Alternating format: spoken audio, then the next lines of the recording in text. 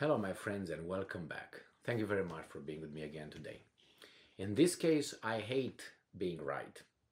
Why? Because my predictions came through, and the predictions are not good ones for us, for all of us.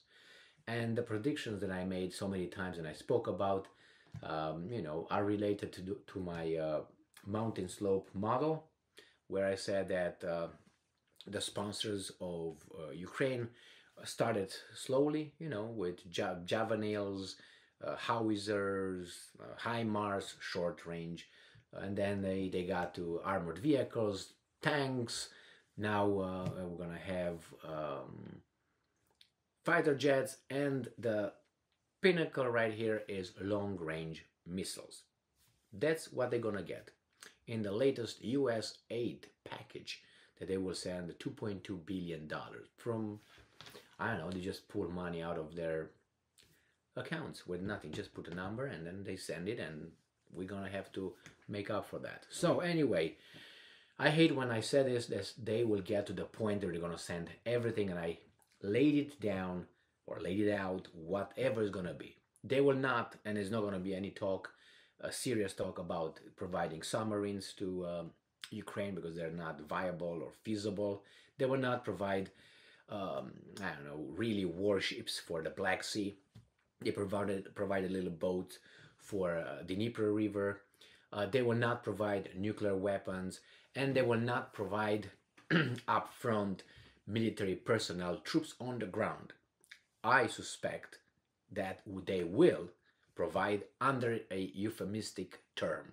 It's not going to be troops on the ground, NATO troops enter Ukraine to fight the Russians, not like that. It's going to be a weasel way, which is going to be some 1,000 NATO helping mission or humanitarian mission, peacekeeping mission is in Ukraine, in the western Ukraine, and helps unloading trucks with food, and that's what's going to be. Well, when in reality, probably is going to be, I don't know, 10,000 military ready. But we will never know about that. We will never know now, but we're going to know in 10 or 15 or 20 years when we will be allowed to know. Until then, we're just gonna keep our badges of how do you call that, morality and virtuosity, because we're all virtuous. So by doing what we're doing, let's read this beautiful article here that confirms what I've been saying, so I can put a little medal of intelligence on my ass. So, New Voice of Ukraine reports on January 31st, 2023. Upcoming package of US military aid to Ukraine will include long-range munitions. Reuters reports. They don't have to send the systems because the systems are already there. They're just gonna send a different kind of missile that has the ability to fly longer. That's all. Now, this is the leader of the free world right here. Those eyes do not know where the head is. Okay, let's move on. The United States is preparing to announce another security assistance package for Ukraine. Now, this is a euphemism over there, security assistance package, no, guns to kill people. Let's put it this way, because that's what it is. Deadly weapons. I know, but they don't want to scare the weasels, We have some lemmings here in the society, a lot of them, and they are just, they don't want to be waken up from their little beer, football games, and stupid television shows. So, worth this package, security assistance package for Ukraine, is worth $2.2 billion.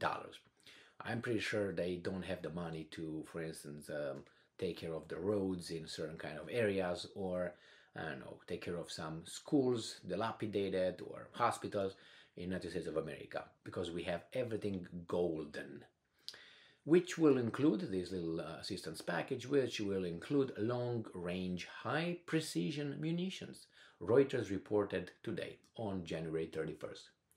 Based on previous reports, the new weapon type is likely going to be ground-launched small-diameter bomb GLSDB rockets for HIMARS rocket artillery systems, enabling HIMARS to strike targets 150 kilometers away. That's about 90 miles. You can say, well, that's BS. Well, I think it's longer than the initial 80 kilometers, so it's almost double. So you would like a income increase of double, right? Let's say you make $20 an hour, and tomorrow your boss decides to give you $40 an hour. So for the people who think that 150 kilometers is nothing compared with what was before, I would put it in that kind of perspective. All right, or imagine that instead of living, I don't know, 80 years, you're gonna live 160 years. Doesn't that make it sound fantastic all of a sudden? A big increase? Yes, it does.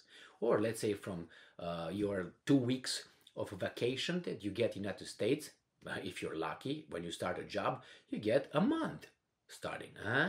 Again, see, double how it changes the whole perception of this. Yeah, that's a lot of kilometers over there. US-funded Radio Liberty also reports that US President Joe Biden will soon discuss Western weapons supplies to Ukraine with President Volodymyr Zelensky. And this is what Biden said, we're going to talk, like a mafia boss. On January 30th, Biden told journalists the United States will not supply Ukraine with F-16 fighter jets. Don't believe anything that comes from a politician's mouth, all right? And believe me, they said they will not give Ukraine tanks, if you remember. No, that's out of the question. They said they were not going to send missile systems to Ukraine. That was out of the question. No tanks, no, as I said, no motorized vehicles, how do you call those, heavy vehicles, howitzers, all those things were like, nah, I don't know, we're gonna escalate the conflict, you know. Anyway, Ukrainian Defense Minister Oleksiy Reznikov subsequently pointed out that supplying every other major type of heavy military equipment like HIMARS and main battle tanks also was initially ruled out by Kiev's partners. Nowadays, partners, yes, good job, Reznikov, suggesting that F-16s could eventually be made available to Ukraine. So he argues from the historical angle, like you did this before, that means you will do it again. So yes, you said many times that you will not do that, and you did it. So what stops you now?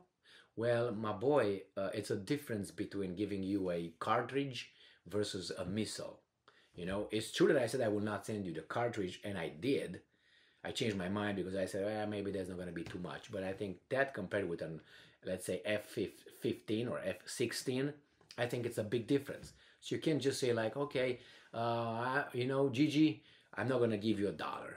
And then I said, what the hell? Gigi's in need. I'm going to give him $1. Yeah, I'll give him $1. And then Gigi comes back and says, well, why don't you give me $1 million? I say, well, I'm not going to give you $1 million. And he's going to say, well, you said you're not going to give me $1, and you gave me $1. Therefore, you said you're not going to give me $1 million, but you're going to give me $1 million. Is that how you argue? This is the argument Reznikov makes. Remember, Reznikov is not an idiot. If you look into his bio, I think he's or used to be a professor or something, or has a PhD, or he's an educated person. Now, I don't know in what exactly he's educated, in plants or something like that, but he's not an idiot. He's just a weasel and a sneaky guy. But hey, that's a different story, you know? So he argues like that, and all the weasels will be, oh, yeah, that's true, yeah, it's true. We said we're not going to give them, but then we change our mind, so I guess we can do it again. Put it in a different perspective again, and you're going to realize how stupid that argument is. That's a historical fallacy. When you say, well, we always did it like this, why should we change now? Or we never did it like this, why should we do it here? So this is kind of like that, you know. We did it before, therefore we're going to do it again. Well, it matters the context, and it matters what we are talking about. $1 versus $1 million is a big difference, isn't it? So anyway, A-OK, you got it. Long-range missiles, and I suspect that it's going to be again not only 150, probably it's going to be longer and longer. But Ukrainians already had, some, they say they call them drones with jet engine operated, the ones that hit the airfield angles, airfield, 700 kilometers inside Russia. I don't know how many they have left, but if you can get these idiots to give you HIMARS, why not? Give them, man. I'm not going to say no. Thank you very much for being with me again today. Stay strong, stay smart, look for the truth, and be just.